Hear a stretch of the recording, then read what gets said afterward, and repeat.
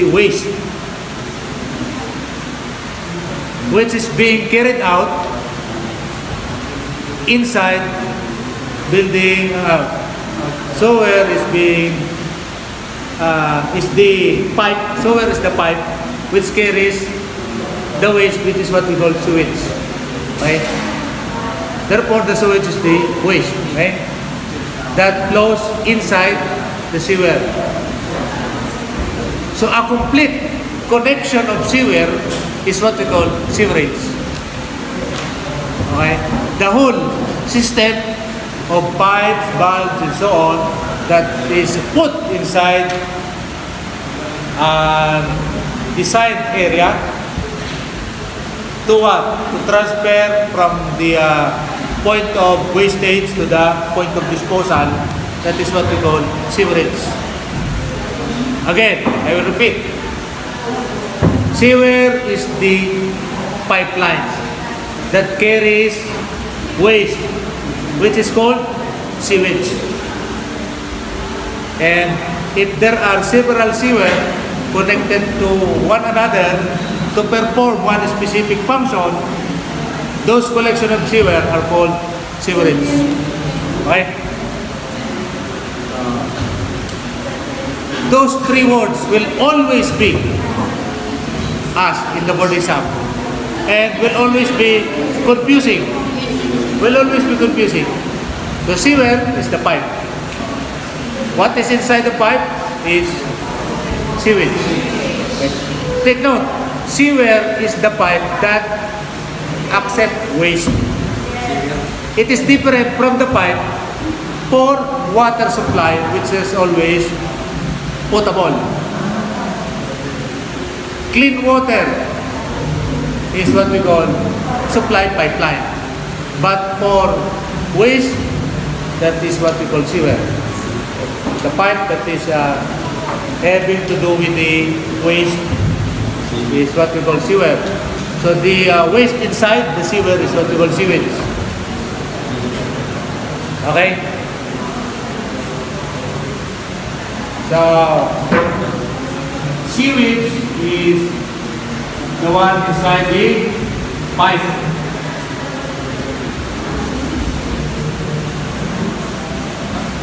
Sewer is the person who make up your clothes. Okay?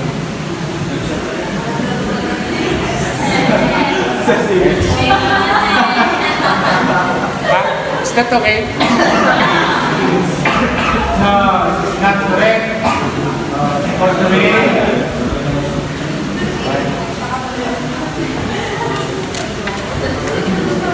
Okay?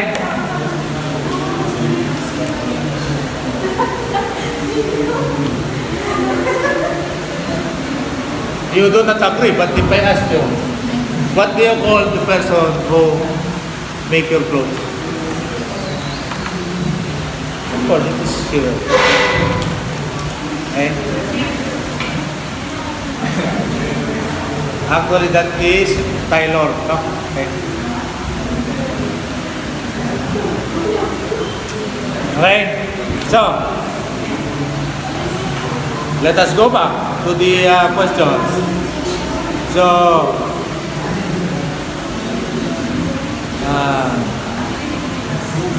where we are now? Building drain and building sewer. So, of course, building drain carries what? Sewage inside. Oh. But it is called building drain rather than building sewer because building sewer is different from building drain. Okay. Let us sketch a simple building. Okay. We have a simple building. This is the what?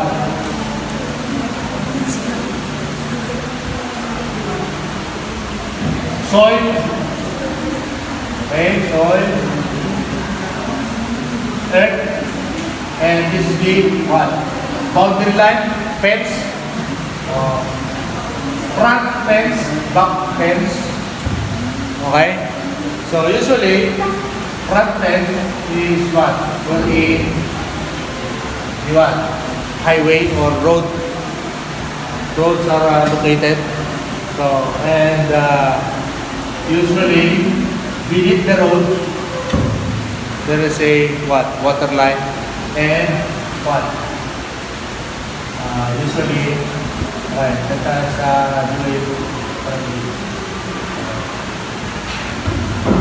water supply line, for example, Nawasa, Maynila, drainage, either it is a culvert or constructed drainage system. Usually in Taguig, it is a look like this, no? Okay?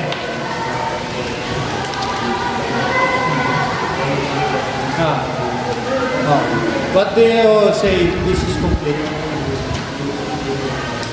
The first question, you do not know the answer. How far is your building wall? How far is your building wall to the main line? And that, but you know what? There is no water meter. Where do you want to put your water meter? Where? There is no information on water meter. Is this the owner of Manila Water that he is what? Free of charge? No, there is no information on water meter. Okay? So put that on your notebook. Water meter is a must. Mainline location is a must. Drainage location is a must. There are no indication.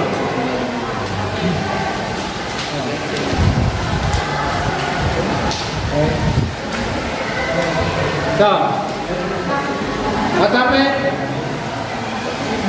Just draw us an arrow and say to street drainage. A very, very convenient way of dealing with the problem. Just draw an arrow and put down the note to the street drainage. Meaning going to be drained. He doesn't know the location. He just instructed the master planner in terms of construction to look for it yourself. That is how he designed something. Telling somebody, just look for the drainage system yourself. What a convenient way to do it. Another one, arrow to water meter. This is laughable. Alright? That is laughable. Okay? That's why you homeowners have to pay the engineers, because if you don't pay the engineers, they will do your plan like this. Alright? So, that is almost the situation in the Philippines, that if you have a friend or have an acquaintance engineer, you expect their work to be free of charge. Okay? So, this is my friend. Can you design me and we expect your effort to be free of charge. And that's why those engineers are now doing their work like this. They are not seriously making your plan at par with the requirement of the code. That's the reason why. Of course, this engineer knows about this.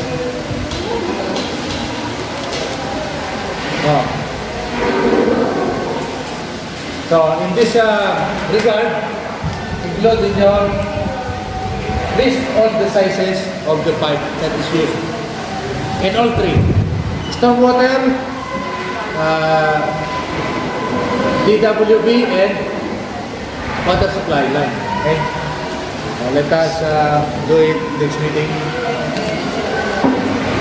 Okay, let us continue chapter 3 and faster. So, what about The next section, next page, 304, connection to plumbing system required. It is self-explanatory that all plumbing fixture, drains, appurtenances, and applies used to receive or discharge liquid waste or sewage shall be connected properly. Okay, so next section, 305. Sewer required. We are actually preparing to build this sewer in this section. This is the building sewer. From what? 2 feet distance from the wall going to any public or private disposal system. Okay. Section 306. Damage to drainage system or public sewer. Okay. You are free to connect to the public main and public sewer. The charge is per month if you connect to supply line. But here, there's no additional charges. Okay? And all of your septic tank waste could be delivered to or could be asked the assistance and service of the water utility. For example, in Taguig, we need our septic tank to be clean. So we have to call the water supply utility company. And in Taguig, that is Manila Water. And today, 10 o'clock, we will have water interruption in Central Bigutan. Today, up to tomorrow, 10 a.m. 10 p.m. to 10 a.m. Scheduled water interruption by Manila Water. So Manila Water is the one in charge for cleaning our septic tank. And that is supposed to be free of charge. You don't know it. You don't know it that it's supposed to be free of charge. If you ask the help of Manila Water to clean your septic tank, you will consciously pay. But that is not the one because the payment is already done monthly. Right? That is included in the water charge already. However, since we do not know the situation, we still pay for the cleaning. But the payment is actually what? Go to the public sewer. We are liable. This is the last section.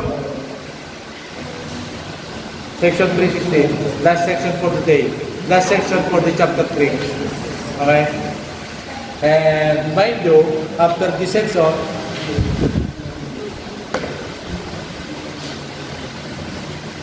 try to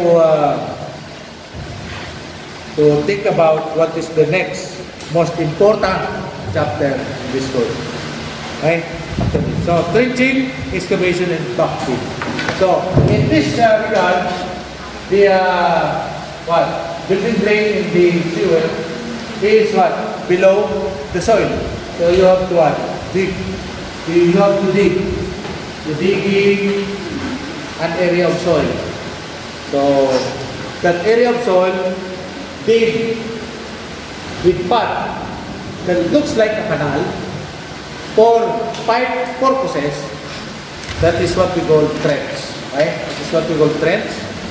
And after excavation and putting the pipelines, provide a notice to the building official, 3 days for the building official to come up and inspect, test. After testing, you can now backfill the soil. Okay? So that is the process of trenching, excavation, and backfilling. Okay? Do not backfill before the building official approve the installation. Otherwise, if you even concrete this floor, the building official will try to personally dig it, and he will physically visually see the piping. Okay, so that is the case, and for today, thank you very much, and I repeat, think of possible next chapter for the discussion next meeting. And before we go, let's give a hand to those who got better number of points. Okay. Okay, how many of those? To our future engineers, Elaine, Dacumos, Iglesia, Paglinawan, Perez, okay?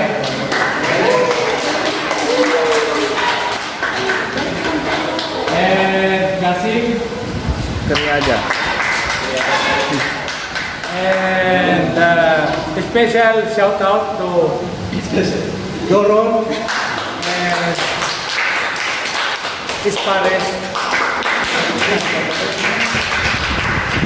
for having been able to score 4 points out of 5. So, next meeting, I will show you the answer this meeting. So, thank you very much, especially to our likers and subscribers. Don't forget our next episode of this Master Plumber review. Okay.